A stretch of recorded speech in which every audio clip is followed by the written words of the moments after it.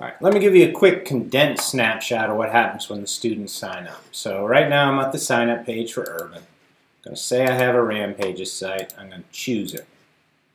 All right, so now that I've chosen this site, I'm hitting submit. It's going to kick through. And what it's telling me is, right, I built this category and subcategories on the site you chose.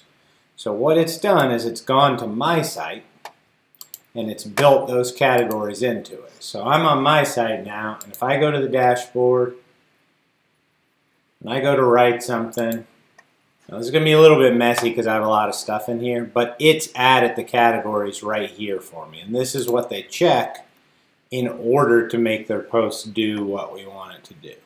So just make sure, like, I'm trying to make sure, like, we understand, like, the categories that show up here are irrelevant, really.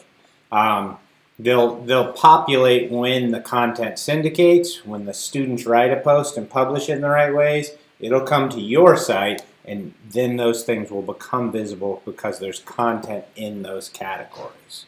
So hopefully that helps kind of make it make sense a little bit. If not, let me know.